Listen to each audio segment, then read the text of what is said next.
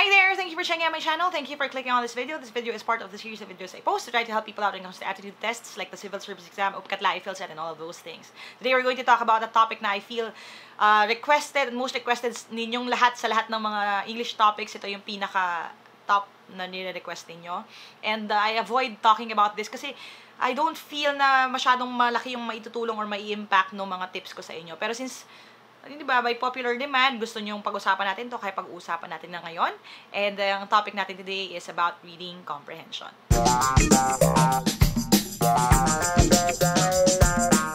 Alright, before we dive into the lesson, again, if you're not yet subscribed to this channel, don't forget to hit subscribe and hit the bell icon para wala kayong ma-miss. I try to make at least one new video lesson every week. And, yun, sana mas marami pa tayong matulungan by sharing itong channel din with other people. I'm so happy kasi for the past year, sobrang taas din nung, at bilis din nung pagdami natin dito, which just translates sa aking opinion into me getting to help even more people. Pabata na rin ang pabata, pati mga batang naghahanap ng sagot sa mga assignment nila, napapadpad na rin dito. So, I'm really happy about that. So, again, reading comprehension pag-uusapan natin. Lahat ng mga exams, actually, kahit NCAI pa lang, kahit na NEET pa ba tawag ngayon dun sa mga grade 6, right? Laging may reading comprehension. And one of the reasons why people request itong topic na to at bakit gusto nilang ituro ko is because of time. Kasi laging nauubusan daw ng time. Now, here's my first na tip sa inyo, guys. When facing reading comprehension questions, and again, you can expect na laging may ganyan sa mga exam, the first tip is simple. And you've heard me say this again and again. Read, read, read. Read, read, read, read. Magbasa kayo. Okay? Bakit? Kasi kung hindi ka mahilig magbasa, you'll find it hard to tackle these types of problems. Bakit? Kasi una sa lahat, kung hindi ka mahilig magbasa, mabagal ka magbasa. And kapag mabagal ka magbasa, mauubos ang oras mo just by reading the article. Kung mabilis ka naman magbasa, hindi na masyadong problema yan sa iyo. Kasi you can just scan yung mga words, you can scan per sentence, you can scan per line, and you would figure out agad kung saan yung mga sagot doon. Okay? Now, kung hindi kayo mahilig magbasa, pasensyahan na, pero kailangan yung matutong maging mahilig magbasa. Now, one of the reasons why people hate reading is that sanay sila na assigned yung readings or pinilit. For example, di ba nung nag-lit class kayo, lahat naman tayo nag-literature, right? Lahat tayo, nagkaroon naman tayo ng libro na may reading comprehension. Pero people, they don't read for pleasure. They read the bare minimum para lang pumasa. Alam mo, yung mga klase kayo na itatanong na lang, ano nga yung characters, ikwento mo na lang sa akin. And honestly, I've had that experience before. When I was in high school, sa literature class namin, we tackled a lot of books doon. One of the books that we talked about was Wuthering Heights. Wuthering Heights is a really thick book, right? So, ang nangyari doon, nung inassign yung reading na yun sa amin, yung Wuthering Heights, binasa ko, syempre, binasa ko. Pero yung barkada ko nung time na yun, laglaga na to. So, hi kay Lasay, kay Honey, kay Lily May, kung nanonood kayo, in the off chance that you're watching. Hindi nila binasa ng buo. Okay? Or at least hindi lahat sila. And yung mga classmates ko rin, nung ako yung second year high school, tsaka third year high school, hindi rin nila binasa. So, kulang, parang ganun nung third year kami, hindi nila nabasa ng buo yung libro. Ngayon, mag-e-exam na kami. Nung mag-e-exam na kami, lumapit na sila niyan. Likes, so, patulong naman. Pakikwento. So, ang nangyari was, in order for me to help my friends out, naglabas ako ng papel, tapos diniagram ko, ito, asawa siya ni ganyan, namatay si ganon. Parang kinwento ko siya in a shorter version, parang condensed or mas concise na version ng actual na book. In-explain ko yun sa kanila para hopefully makapasa sila sa exam. Now, obviously, nakatulong naman din, no, na nakapasa sila sa exam. Inulit-ulit ko yun hanggang sa service, hanggang sa ibang section. Sometimes they call me, paki-explain niya, ano nga uli nangyari doon, yung teammates ko sa basketball, may time din na yun, sinare ko rin yun sa kanila. Kinuwento ko ng paulit-ulit yung kwento ng libro para makapasa sila sa quiz, para kilala nila kung sino yung mga characters. Kasi ganoon naman ang quiz, di ba? Pag high school ka. Now, anong nangyari doon? Ang nangyari was, syempre, nakapasa sila sa actual na exam na yon, sa quiz na yon na mismo. Pero yung fact na ako personally, I had to read the entire book, ang dami kong nabasa, minadali ko rin kasi syempre para matapos ko sa deadline. And inintindi ko enough para maituro ko sa kanila, yung experience na yun, hindi na maaagaw sa akin yun. That will remain with me forever. Dahil dun sa libro na yun, nakilala akong basahin ng mahaba, mas napabilis ako sa pagbabasa. Nakalamang ako kahit papano. Kahit na kung tutusin, dikit-dikit yung scores namin kasi nakapasa rin naman sila. So, kung ganun yung ugali natin nung high school tayo or nung college tayo, kaya hindi tayo natutong magbasa kasi tinitipid natin, parang bumibili ka lang ng Barnes Notes, mga ganon, no? Honestly, akala natin nakakaisa tayo, nakakautak tayo, pero actually, kayo yung napapasama doon. Kasi dahil hindi kayo mahilig magbasa, mabagal kayo magbasa. I've had people na may ganito sila magbasa, yung per word, alam niyo kaya The Little Red Riding Hood went to her grandmother's house. So, per word sila magbasa. And honestly, kung mahilig kayo magbasa, you will switch from word to from phrase. So, ibig sabihin, pag nagbasa ka at isang tingin mo sa line, phrase na yung binabasa mo, hindi na per word. Hindi mo na ginaganyan ng daliri mo. So, I can do that. I can do the scanning. Kasi nga, ang dami ko nang nabasa. Ang dami ko nang minadaling basahin.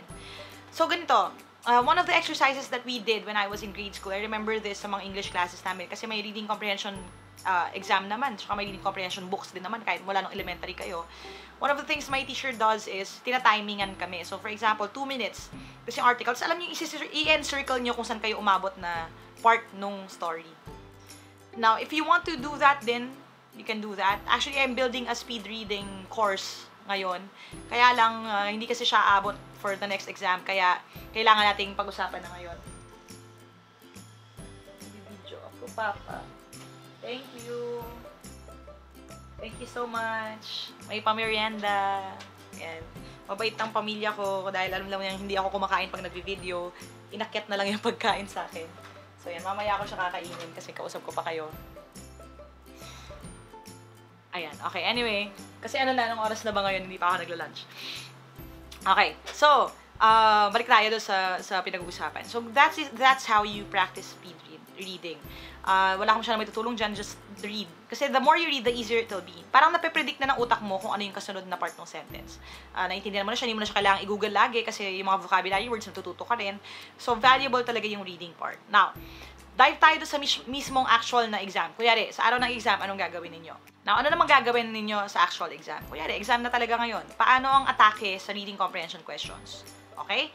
Now, here's my advice. Q before A. Diba? Parang question and answer. Q before A. Ano ibig sabihin nun? Look at the questions first before looking at the article. Okay? Ngayon, bakit ganon?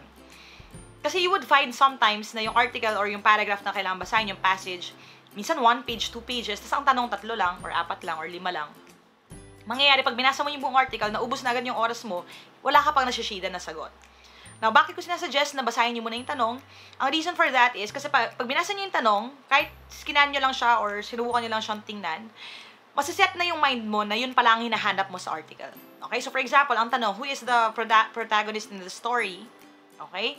Alam mo na agad, may mental note ka na agad na, okay, hinahanap yung bida. Hinahanap yung theme, hinahanap yung type ng story, hinahanap yung lesson, moral lesson ng story. So, yung 4 na bagay na yon, or minsan 5, minsan 3, parang naka-bookmark na siya sa utak mo na yun yung mga hinahanap mo. So, pagdating ng time na babasahin mo yung article, medyo pwede mo nang laktawan yung mga hindi masyadong mahalagang parts kasi may hinahanap ka na. Okay? Parang kumbaga sa word search, right? Kung sabihin ko sa'yo, bibigyan ko kayo ng word search, pero hindi mo alam kung ano yung hinahanap mong word, baka matagal matagal nyo siyang mahahanap. Pero kung kunyari, sa word search, nakalagay na kung anong mga words ang hahanapin ninyo, kunyari, may nakalagay, anagram. So, hahanapin mo yung anagram na word, you can start looking for the letters na A. Pag nakakita ka ng A, probably, check mo agad yung around A. Pwede ba itong makabuo ng anagram? Mas mabilis nyo siyang makukuha. Kaysa yung random lang, sasabihin ko lang sa inyo, oh yan yan yung word search. Hanapin nyo yung words na nandyan, right? So again, Q before A. Look at the questions before looking at the article na assigned sa inyo. Hopefully, makakatulong yun sa inyo. Now, here's my next tip. Tip number 3, okay? Look for synonyms. Okay, be familiar with synonyms. Synonyms will really help you a lot. Bakit? Sometimes kasi you would notice na sa tanong, kunyari, for example, ang nakalagay, kunyari na, for example, paano? Ang nakalagay sa tanong is, who is the lead character in the passage? Lead character yung nakalagay. Tapos, pag skinanin nyo yung mismong article, wala namang nakalagay doon na lead character. Wala namang nakalagay na the lead character is Raul, right? The lead character is Sofia. Walang nakalagay na sentence exactly na nakalagay na ganon. Pero ang nakalagay would be the protagonist of the story, okay? Or the hero of the story is. Which means, kasi yung lead character, protagonist, hero, main character, all of those mean the same thing. Okay? So, kung alam niyo yung synonyms, medyo matutulungan din kayo to spot kung ano yung mga hinahanap. So, for example, nakalagay, which of these things is detrimental to the environment? According to the article, which of these things is detrimental to the environment? Ngayon, kung alam mo yung word na detrimental, which means, di ba, hindi maganda kasi deteriorate, di ba, deteriorate, negative thing. So, kung alam mo negative thing ang hinahanap, baka hindi deteriorate means mismo ang nakalagay. Or detrimental mismo ang nakalagay sa passage. Pero ang nakalagay is, okay, one of the most damaging things to the environment is illegal logging. Kunyari, ganon. So, ang nakalagay damaging. Pero since synonym siya nung detrimental, medyo mako-connect mo siya na ganon. So, again, dito papasok yung familiarity nyo sa vocabulary. Kasi kung familiar kayo sa vocabulary, pag nagsiskim kayo or nagsiscan kayo ng part na yun ng passage, iilaw na agad, ting, ning, ning, parang ganon, iilaw yung word na damaging. So, alam mo agad, maiko-connect mo agad siya doon. So, look out for synonyms pagdating sa article. Now, number 4 ko na advice would be this. Okay? Number 4 ko na advice would be move on. Okay? Move on. Kung hindi nyo talaga siya mahanap, hindi nyo mahanap sa article, look at the options na lang kung ano yung mas practical na sagot, kung ano yung dinidictate ng common sense na sagot. Bilugan nyo na lang, i-shade nyo na lang, yun na lang yung sagot ninyo, and then you just move on. Kasi may mga tao na hindi sila makamove on sa isang tanong, so isa-scan talaga nila, isa-isahin nila, ang tagal-tagal na nila doon. Ang nangyayari, naubos yung oras doon sa isang simpleng tanong sana. So kung hindi talaga mahanap, manghula na lang kayo, tapos mag-move on na kayo sa susunod. Kasi baka mas madali yung mga susunod na tanong kaysa dyan. Okay? So again, yun yung mga tips ko. Number 1, before the exam pa, kahit habang malayo pa ang exam, read. Bibilis kayo magbasa kung mahilig kayo magbasa. One of the reasons why mabilis ako magbasa was because I like bringing books sa CR. So, syempre dati, no, pag papel pa yung libro, bawal talaga magdala. Pero ngayon, may mga cellphone tayo, di ba? Pwede ka na magbasa sa cellphone. You can actually do that. So, yun. Pwede kayo subukan nyo mabilis magbasa sa CR. Kasi syempre, hindi ka naman pwede magtagal sa CR, no? Mga 10 minutes, 15 minutes ka lang doon. So, para hindi obvious masyado na Sweet Valley High yung binabasa ko, or na Narnia yung binabasa ko, or Harry Potter yung binabasa ko, hanggang 10 to 15 minutes lang ako. Kaya binibilisan ko talaga yung pagbabasa. Okay? So, again, read. Number 2 na tip, again, is Q before A. Questions muna before the article para maset yung tone ninyo kung ano yung nahanap ninyo dun sa passage. Then, number 3 na tip would be look out for synonyms. Okay? Ano yung mga same na word or phrase for the same thing? Kasi it may not be exactly the word na nandun, pero kung kapareho siya ng ibig sabihin, yun yung pinaka-clue ninyo na malapit na lumabas yung totoong sagot. And then number 4, make sure na you move on. Always move on. Kung hindi nyo talaga mahanap, pick a practical answer, yung nagdidictate ng common sense ninyo, shadean ninyo, and then move on para mas madali kayong makatapos sa exam. Honestly, when I have first-time students, yung mga medyo matatanda na ng konti kesa sa atin, ang lagi ko sinasabi sa kanila, ang first goal nyo po sa susunod yung exam, ang unang goal, primary goal ninyo, pinaka dapat nyo i-focus yung attention ninyo to, is finishing the exam. Kasi kung hindi mo natatapos dati yung exam, kung natapos mo ngayon, additional yan, agad pampadagdag ng score yan. Kasi again, kung hindi nyo natatapos yung exam, ang nangyayari doon, automatic 0 ka na sa lahat ng mga hindi mo na shadean. So, ang goal ninyo should be speed and accuracy. Okay? Pero primarily, actually, speed. Kasi kung makakaabot kayo hanggang dulo, masasagutan nyo yung tanong, makikita nyo yung mga tanong na sa dadali, mas mataas ang chance ninyo na makakaroon kayo ng tamang sagot. Okay? Now, bit of a side note din, ang daming nagko-complain kasi sa akin na bakit ang bilis ko daw magsalita sa videos. Honestly, kasama yan dun sa speed training ninyo. Okay? Alam niyo yung sinasabi nila, and sometimes some of you would defend me by saying that, na, oh, may kakilala kong matalino, mabilis din magsalita. One of the reasons why I speak fast is because hinahabol ng bibig ko yung thought process sa utak ko. I always encounter this, yung parang kung ano yung nasa isip ko, mabilis kasi siya di ba ang utak natin medyo mas mabilis. Tapos pag habang sinasabi ko siya, pag binabagalan ko, nakakalimutan ko rin kasunod na sentence or yung susunod kong sasabihin dahil naka-move on na yung utak ko, yung bibig ko hindi pa. So medyo mabilis akong magsalita. And one of the reasons why hindi ko sinasadya masyado na bagalan yung pagsasalita sa inyo is because baka antukin kayo. Alam ko marami sa inyo gabi na nanonood ng videos, no? Kung kapag nagsalita ako ay parang si Tia Deli. Baka mas madali-dali ang pagtulog ninyo. So, hindi ako ganun magsalita. Hindi ko minamodulate yung voice ko. I try to keep the beat na mas mabilis. Okay, bakit? Para hindi kayo makatulog. And then, pangatlo, to keep your brain awake. Kasi kapag naghahabol kayo dun sa sinasabi ko, ang nangyayari doon is you try to process the information faster. And it actually helps you when it comes to reading comprehension. Kasi pag sanay kayo maghabol ng mabilis magsalita, pag sanay kayo magbasa ng mabilis, pagdating nyo sa reading comprehension, mas mabilis din yung utak ninyo magproseso ng bagong information.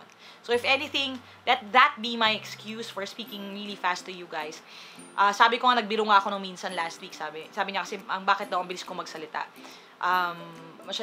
Medyo rude yung tao. So, ang comment ko was this, mabilis ba akong magsalita or mabagal ka lang makinig? Okay? So, again, doon na pumapasok yun. Kasi kung mabilis kayo makinig, mas mabilis ka rin makaintindi, mas mabilis ka magbasa. Okay? So, again, read, guys, and kaya niyo yan. So, if you have any requests or any comments, suggestions, you can comment down below. If you want to reach out to me directly, you can go to www.facebook.com/Team Lyqa for a list of the upcoming review events, and also if you want to get one of the reviewers that I made.